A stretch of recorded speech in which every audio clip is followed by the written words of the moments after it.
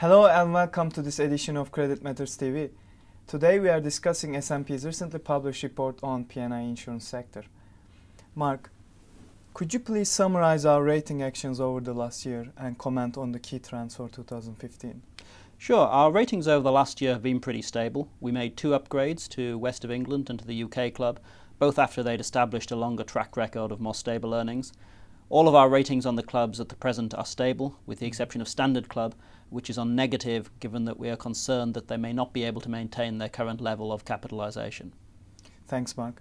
Ali, could you please comment on that point in the report saying that the most difficult challenge will be for clubs to defend their levels of capitalisation this year? Yeah, just to put that in context, a lot of the clubs are benefiting from strong levels of capital on the back of good performance and good asset risk management, which was a positive factor to their respective capital outcome.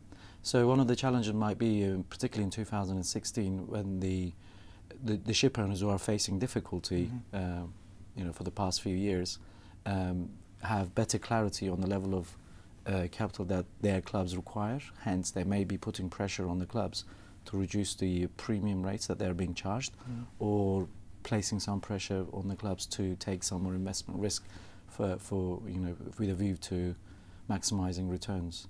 So it may be challenging, so we'll be carefully monitoring that part in particular.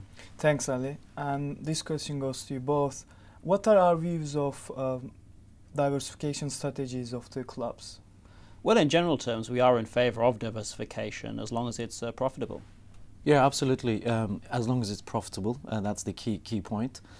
So we wouldn't want to see clubs diversifying at the expense of pricing, or even losing credibility with their mutual members, because we must remember a lot of the clubs benefit from the higher barriers to entry into the international group, which means a favourable assessment of their competitive position. Losing that credibility might put some pressure. Thanks for joining us today. Also, thanks for watching. I certainly recommend the report for further details. Goodbye.